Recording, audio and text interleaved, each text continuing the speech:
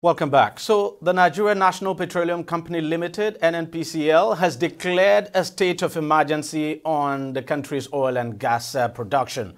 The Group Chief Executive Officer of NNPCL Limited, Mele Kyari, who made the declaration now while speaking at the 2024 Nigeria Oil and Gas Energy Week in Abuja, recently said the move is directed towards increasing Nigeria's crude oil production and growing its reserves.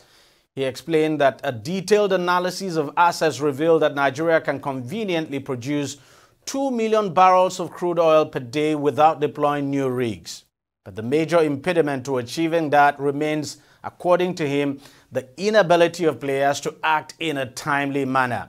But then let's not forget, there's also that age-old problem of oil theft, which happens on a massive scale. And despite efforts to check it, the problem still persists. For instance, between the 22nd to 28th of June 2024, the NNPC says it recorded a total of 256 incidents across several locations in the Niger Delta region from several incident sources involving oil theft.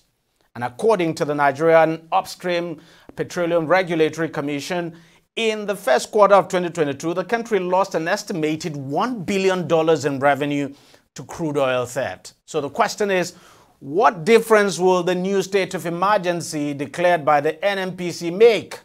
Joining me now to discuss this further is oil and gas expert DEJI360. Mr. Yeri, thank you very much for joining us on the program. Thanks a lot for your time. Now, this new emergency that the NNPCL has declared, would it make any difference at all when you consider the fact that as we speak today, several security measures have been taken to check oil theft? We have, for instance, some independent security outfits like Tantita protecting pipelines.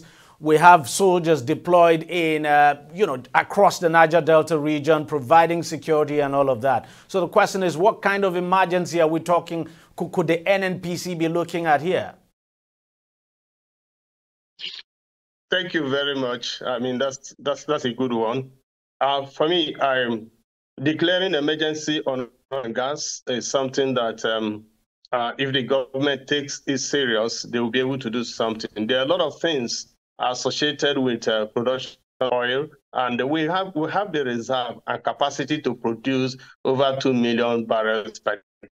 But this perennial issue of oil theft and the age-long pipe that have been corroded for some time, and other issues like he said, logistics issues. These are issues that need to be tackled. There are issues that need to be tackled properly. We have been having this oil theft for a long time now, and they're using physical measures to tackle it by deploying soldiers, deploying pipe surveillance people through the community cannot adequately solve that problem. Most countries, like in Saudi Arabia, they use the drones with precision cameras that can detect any form of tampering with the pipe or leakages and send messages to the control room. And if Nigeria is ready to deploy the use of technology to survey the pipe and do other things, then it's something that they can achieve. And using artificial intelligence is what is in vogue. Most oil companies like Saudi Aramco, BP, ExxonMobil, they have deployed the use of artificial intelligence, not only in pipelines, but in all the stuff, starting from exploration to artificial intelligence. The only problem in Nigeria, we don't act on time. We're always in a reactive mode instead of adopting preventive measures. Most countries have gone far now using artificial intelligence in trying to solve those kind of problems. But then let me ask you, sorry to interject, let me ask you this. I mean, so much has been said, of course, about the use of technology, using drones and all of that. And I can understand. I mean, you just gave an example of Saudi Arabia. But then when you look at the terrain of Saudi Arabia compared to that of the Niger Delta region, would you say they are the same? Because we're talking about a desert country here, and you know what it is like in the desert compared to, a savanna rainforest where you have mangroves and obviously getting drones down there to carry out surveillance may not be as straightforward as you would have in a, you know, in a region where the pipes are more like in plain sight. Thank you. There are various types of drones you can use. There's one you can use in desert. There's one you can use in water. There's one you can use in mangrove region. There are all kinds of drones that you can use, but using drones now are not. I think the adoption of artificial intelligence is more. You can stay in your control room and deploy the tools that will do the monitoring and detection, even the preventive maintenance. It has to detect most of those things using using all the things. They are very, very smart cameras and smart systems that you can use that will solve a problem. I know that Saudi Arabia is a desert, but they have their own system tailored for their own use. We can deploy such technology in Nigeria that will meet our needs to help us solve this endemic problem of oil theft, pipe breaking of the pipes, and the pipes that kind of get corroded over many years that have not been changed. So beyond the issue of oil theft now, and you just talked about antiquated old pipelines, for instance. What other issues may be preventing us from, you know, pumping as much oil as we would want? I mean, it's quite instructive that the NNPC CEO now said that, look, we have the capacity, even without adding more rigs, that we can conveniently produce 2 million barrels of oil per day. So beyond oil theft, what also is holding us back? Yeah, there are a lot of militating factors, starting from the infrastructures, government policies that they need to review. Look at the international oil companies, the IOCs. Some of them are leaving Nigeria now, they're leaving their onshore and handing it over to indigenous companies, concentrating on the offshore production in deep waters, which the joint operation agreement helps them to do their business with ease. So we need there are certain things we need to consider. Look at the security situation. Is it safe for most oil companies to bring their experts here to work? It's not safe.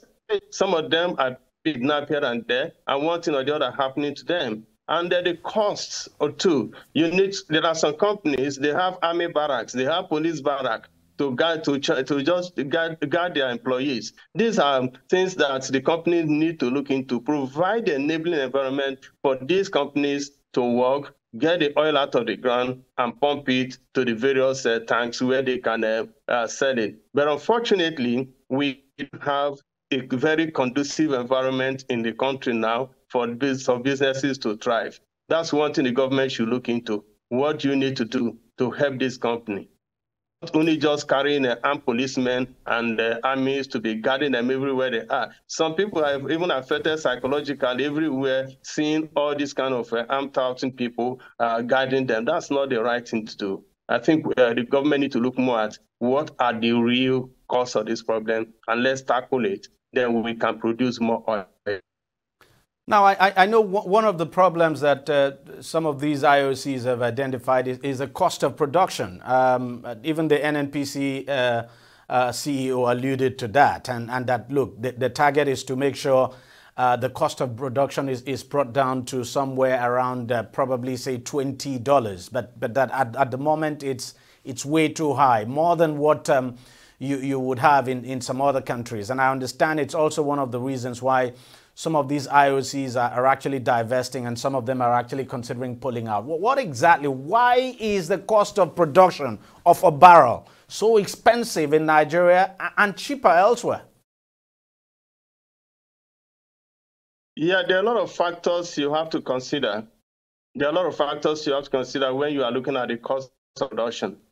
Look at most of the equipment that the oil companies use. None of them is manufactured in this country. You bring them into this country, you bring experts, and there are a lot of take an example, the issue of security I just mentioned before. The cost of security to IOCs is enormous. You need to check how much they are contributing in terms of trying to secure their facilities. And all of that is factored into cost, right? So then, if I may just mention another thing. One other thing is logistics. That's one of the contribute to the cost. Logistics. That's part of it. So all of these things you've mentioned, they are all factored into the cost, and that's what pushes up the cost of production of a barrel. Correct. So what do we need to do to address this? Okay. Yeah. Well, one thing we need to address it, first of all, like I said earlier, handle the issue of insecurity. Handle the issue of insecurity. Then provide the basic infrastructures that company needs to survive. Provide those basic infrastructures. And they try to remove a lot of bottlenecks. Those bottlenecks in procurement system that add up to the costs. Going from this hand to this hand. Most IOCs they deal with the specialists that produces those equipments and bring them into the country. A lot of things associated with this. I know there are some support or tax exemptions on some materials, but not all of them. And you see the costs of a shipment and the cost of clearing and the time it takes and the security provided for it is something that the government needs to address. NNPC will need to come up with ways to address some of these issues and the influence of the experts and bringing the capital into the country too. And it helps. Many people are not willing now to invest their money in Nigeria because of the unstable economy. Oh, no doubt. Just before I let you go, do you think, just as the NNPC CEO said, that we can conveniently do 2 million barrels per day, even without adding more rigs, even though we're not doing it? Well, it depends. That's what he feels. You can add more rigs. You can bring some rigs to do some work over to production optimization. It does not mean that what it means bringing new rig to drill new well. I guess that's what he means. But you can work on those wells. But one thing you should not do is that some of the wells are aging and they are not producing as they used to produce as at the time they were at their peak or the drilling when they were commissioned. They can do that depending. He has his statistics. So I don't have all the statistics here to say conveniently whether we can easily do it or not. But what I'm saying is that there are ways you can do those things. If you don't want to do new rigs to drill new wells, you can do production optimization for some wells which you can only optimize. But I tell you, there are some wells that no matter how you optimize and try to kickstart them again, they might not get to the optimal level. Well, we'll wait and see the outcome of this emergency declared by the NNPC. But there's no question at all that Nigeria needs to increase its oil production because it's one of the reasons why we're facing the current difficult economic situation we're battling with at the moment. Mr. DEJI360, thank you very much for coming on the program, and thanks for your time. Thank you very much for having me. I appreciate it. Appreciate it. We'll take a short break and we'll be right back. Stay with us. Don't go away. Opinions are free, facts are sacred, but truth is universal. How, in practical terms, can we, for instance, de-escalate the tension? Because when you go into public office, you must be ready to answer to the people. We know where the enemy is. 3 places. The Lake Chad Basin, the border area between Nigeria and Cameroon, and then the Sambisa Forest. On DEJI360, we give you a complete dose of everything. Opinion, facts and undiluted truth. I hardly believe what politicians say in this part of the world. A new Nigeria is possible, a future is possible. We delve into the issues, dissect it so that you can understand it, use it to take action. I don't think there's any need for any governor to look for grant for ranching. DEJI360, dissecting the issues.